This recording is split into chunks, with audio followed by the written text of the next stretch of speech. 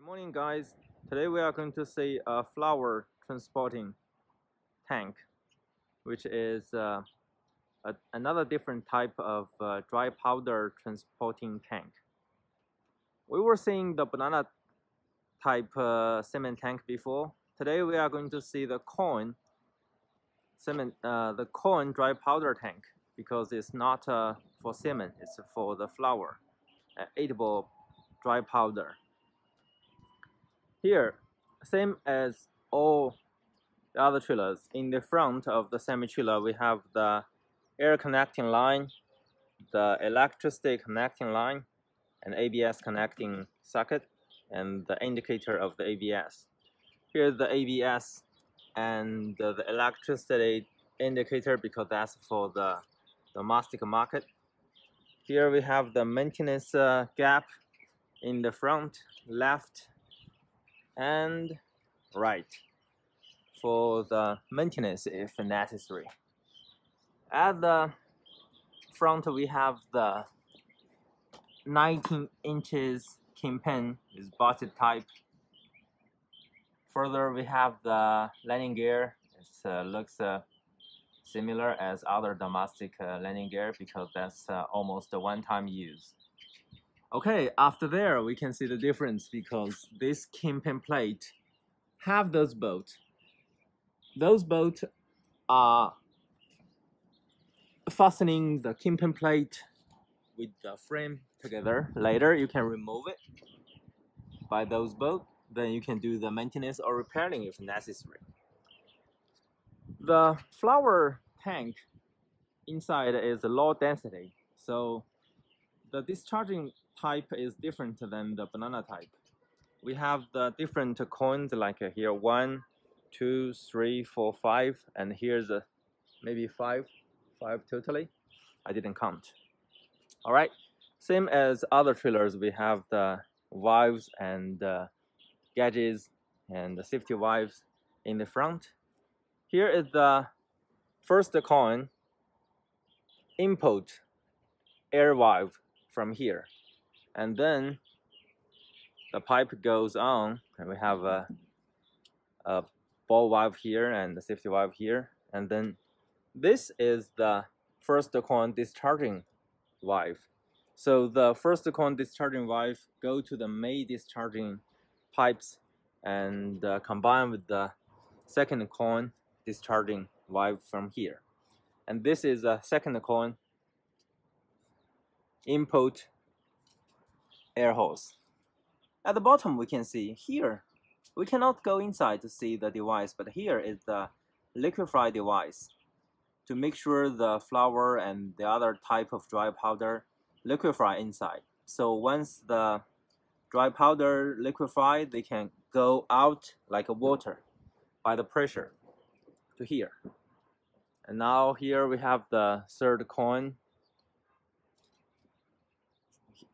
air input from here, and third coin discharge valve, the fourth coin air input valve, the 5 coin, and yeah, this is the fifth coin discharge valve here. We have a huge disc valve here and the other flange connecting here to make sure it's going to be discharging very well, and when you're closing it, it is quite well. And here we have a gauge here and another line. On the top line it is the air line, and the bottom line is the cargo line. So the air and the cargo are combined together, but the main cargo discharging line is here. And we've got to see, same as other trailers, we have the side protection to protect the people go inside during the running, and that's a spare tire carrier, which is different than the others. We can see the 2 liquefy device here, and the other liquefy device is inside. That we can see the main beam of the trailer is pretty huge. It's about 800 in the front or 900 in the front, and 600 or 700 millimeter height in the rear. And we have the tire and axle adjusting label in the front of the tire, and the tire, the mud guard protection, we're using the plastic ones for each of them, and the pattern we're using is the following axle tire pattern. And here we are using the air suspension. Air suspension is quite expensive than the leaf spring suspension. Let's go inside.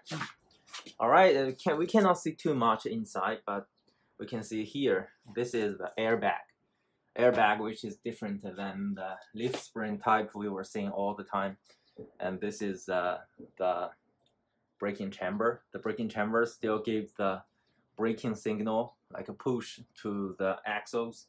The axle here we can see is like pretty thick, and the spring is like a one piece but huge and strong steel connecting the airbags. And the frame we can see inside is no painting, but it's made by aluminum. That's for the whole trailer is made by aluminum for the self weight. And here we have the mud flippers. And now we're outside. Outside we can see the rear with the light and reflector plate, and also the stairs to the top. On the top we have the catwalking in the double side, and the safety handrail operated by the pressure, the air. And on the tank body we have the information of the tank, like a 60 cubic meter and a low density dry powder as cargo, and the flour carrying semi-trailer. And in here we have the two huge pipes to store the discharging hose.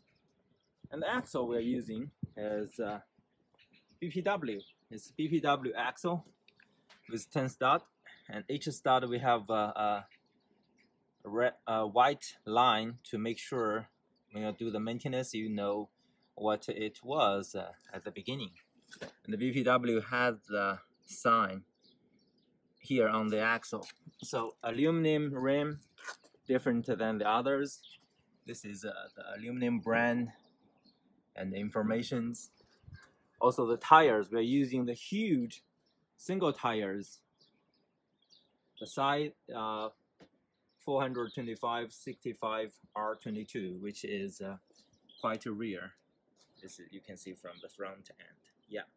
So the total 3 axle is only have a 6 tire, different than the other double tire axles. This is a single tire axle. Here is the toolbox and the side protection and the landing gear. In the front, we can see the information plate and the VIN on the trailer body here. We need the VIN for every trailer. It's like an ID number globally. And this is the nameplate of the production, what kind of information, what kind model, and VIN, some information like that. And here is more information about the contacting with the tractor. Sorry for the Chinese characters. Okay, I think that would be all for today.